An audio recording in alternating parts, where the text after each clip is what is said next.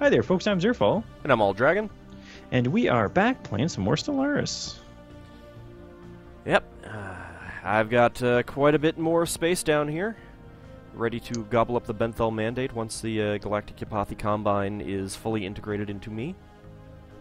And I'm trying to figure out why my Windows bar is showing. There we go, it's gone. You broke it. I did break it. I don't know if I have... Let's go to Empire.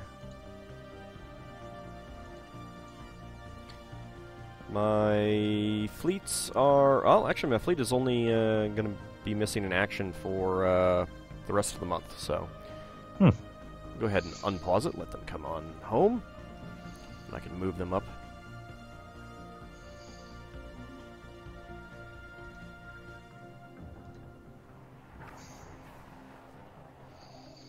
The Iknerval Allied Stars declared war on the Ganogian nation. It's because they feel like they could take them on now that they've got... Yeah, and I don't think they can. And I gotta pause it again. Let me... Yeah, there we go. Alright. Because I just integrated the Ganogian... the Yapathi.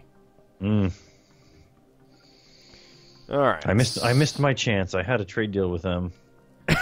If I could get them to not be hostile towards me, I was going to try to snatch them out as a protectorate before. Wait, how would that even work? No, you wouldn't have been able to. That wouldn't have worked. Which Yapathi did you get? The little guys? The purple ones. Oh, the purple ones. Ah, the ones that I'm thinking about are still there. Yeah, no. I'm not doing anything. They have a minus 945 acceptance towards me. So, yeah, I think I took a little bit of space from you. Yeah, you might have. Just a tad. A little bit. Well, I don't know, because the two closest systems to that zone are still my systems. Well, what about Liferin? Not that you could colonize that world anyway. I don't even know where that is. Hosen. Lower right from Hosen. Oh. Meh. I didn't even know I had that space. Alright, well, I have a new tomb world that I could theoretically colonize, but I'm gonna, not really. I need to put them into a sector, and actually, I think I'll just put it into the Yapathi sector. Well, let me take a quick look at what they've got.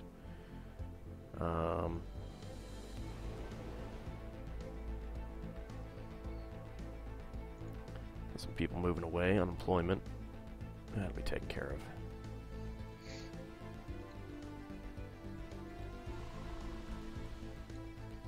Oh, they have Royal Gardens of.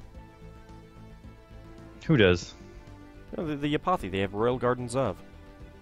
Interesting. You came in with your democracy and stricken the name of all leaders and things? I eliminated it from the world. Oh, they have a world with nothing but droids on it. It is a desert world. Well, maybe I'll get some desert people. Alright, well, I gotta put this into a sector. Yapathi sector. Boom, boom, boom, boom, boom.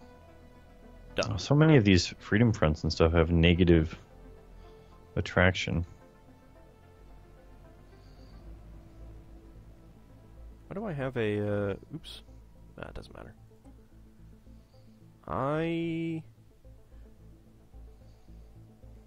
Oh, was this? Huh. I guess they had a frontier outpost, which I should do I want to get rid of it?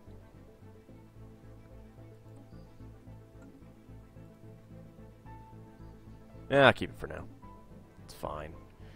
Next up, though, time to integrate the Benthel Mandate for 420 influence. Alright, we can go. Now that I have brought these guys into the fold.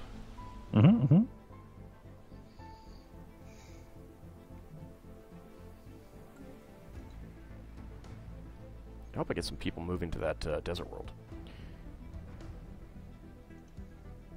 They had a small fleet. Construction Is complete. returning in quite a while, though. Oh, good. Roach Motel has finished its construction. I can build more battleships.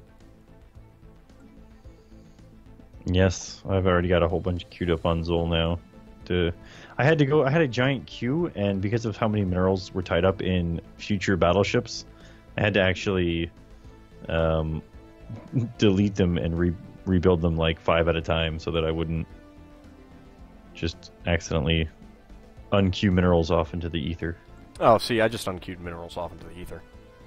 I'm just like, I don't care. Whatever.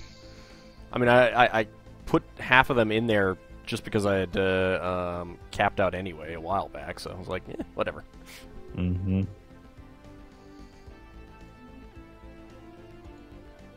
Alright, so I got my fleets moving up there. These fleets, I think, are just warp fleets. Construction complete.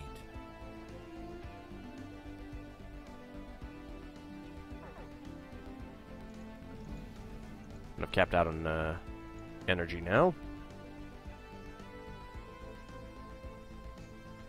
Hmm.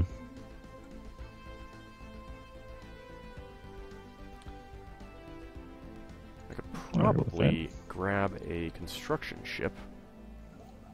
Well, first of all,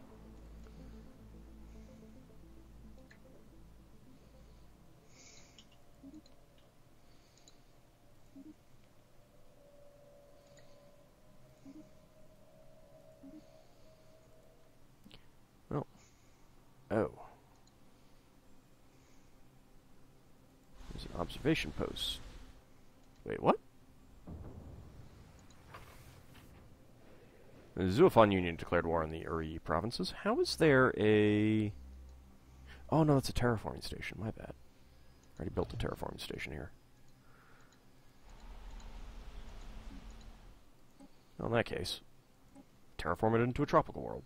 Take care of some of those, things right now.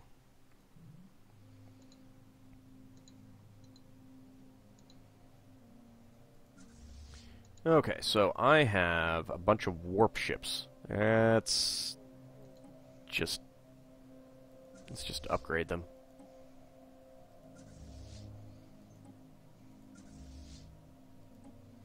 I don't really care about them. Ships upgraded. And I can get rid of you. Ships upgraded. Get rid of you.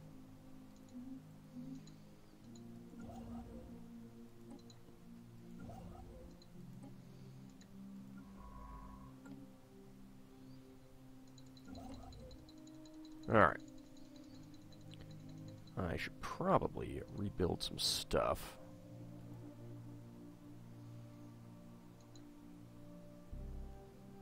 Oh, hey. The Ganogians still have a terraforming station in one of the spaces that I took. It's currently terraforming into an arid world. Interesting. I was not expecting that to stick around. But that's good. We've got an unsurveyed tropical world down here. That is handy.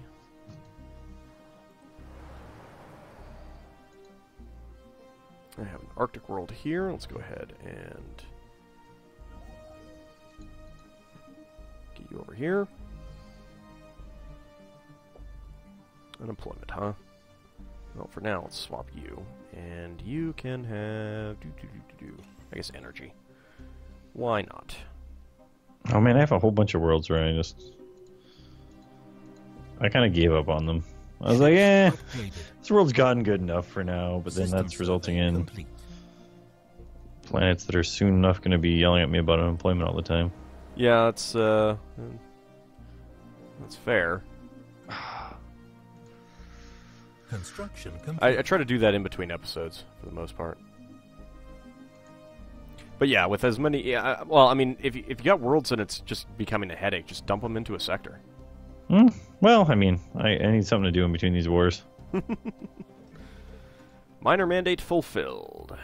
I gained a 99 whole influence. Hey, I'm over 100 again. Good. It's about time, because I was running a little bit low.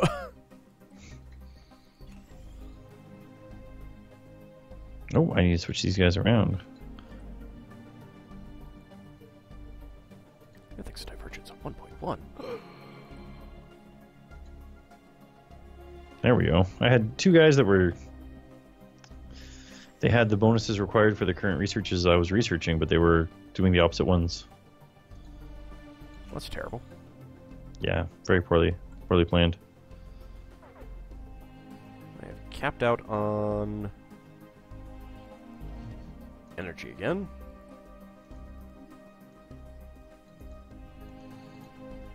What can I terraform?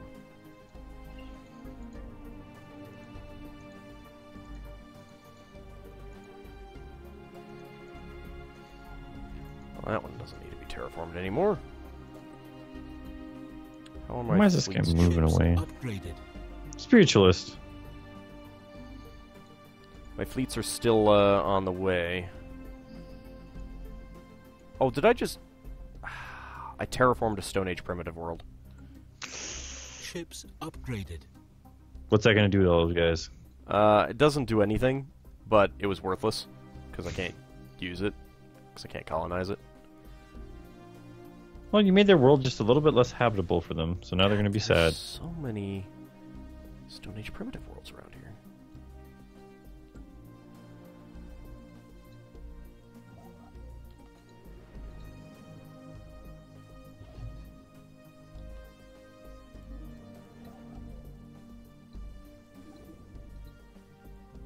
Alright, when that is done, go...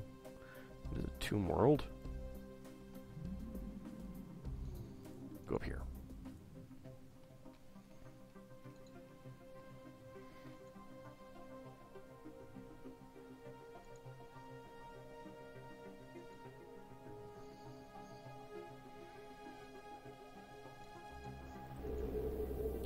That's unsurveyed, so I can't build a terraforming station around that one. Yeah, they really colonized a lot of worlds around here, so there's not much that I can easily do.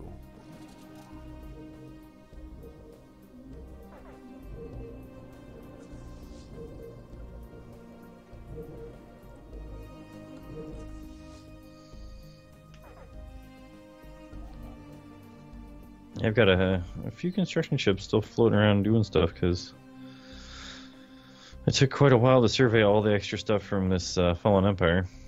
Research complete. Especially since I sent my science ships all the way across the galaxy to survey your fallen empire first. Yeah.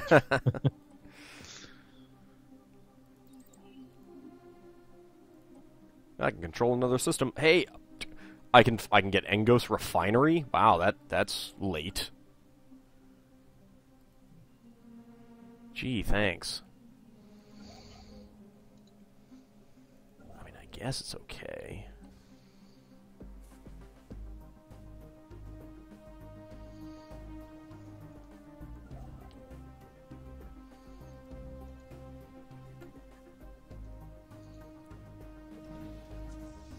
Where the hell are my fleet? Oh. My fleets are only about 2/3 of the way there now. So slow.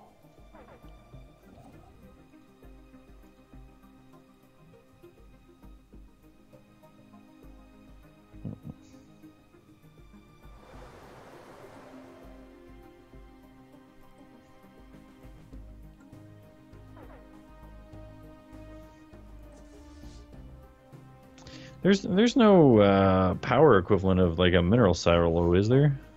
Yeah, power hub. Oh, mineral silo. No. Man, it'd be so useful.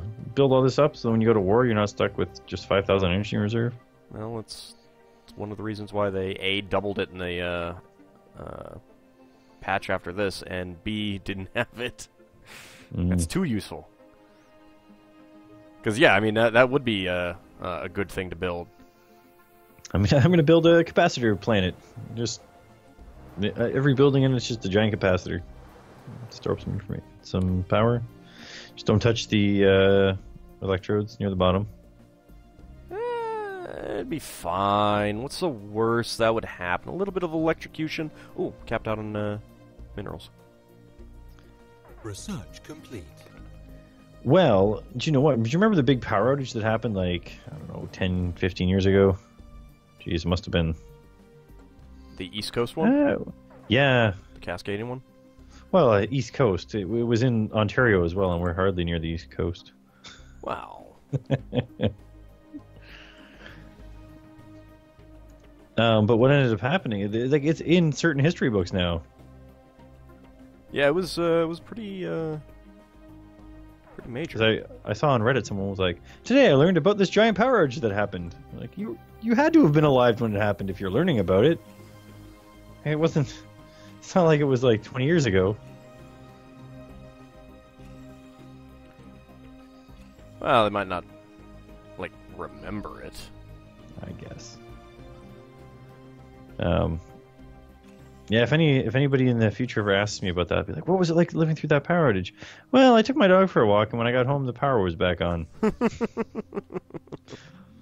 My parents' house at the time was on the same power grid as the local hydro offices and everything, so they clearly needed their power back on to try to orchestrate the putting power back on. Makes sense. And a hospital was also on that power grid, so I'm pretty sure it was. Yeah. Pretty high priority.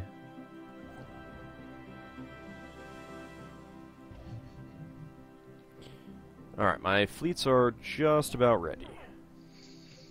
Cool. I'm sitting over here on the border. And I'm capped out on energy again. Alright, so, yeah, let me actually just move my fleets over there a little bit. Alright, so, declare war against the Zerfall Union time. Yes. And I think for them we were just planning on making some... Yeah, liberation. Liberation. Okay. Did we want to make a whole bunch of little ones or one big one? Well...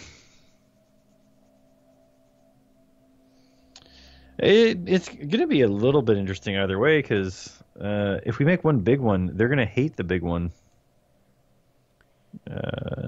Well, for being different from them, then? Yeah, the one big one might be able to defend itself against them, whereas a whole bunch of little ones probably wouldn't, but the little ones might also make alliances around them and stuff like that. Oh, do you know what you might be able to do? If you do one to me and one to the Hisma before the Hisma managed to get brought on board as a non-vassal. Before you integrate them, yeah. Yeah, before I integrate them.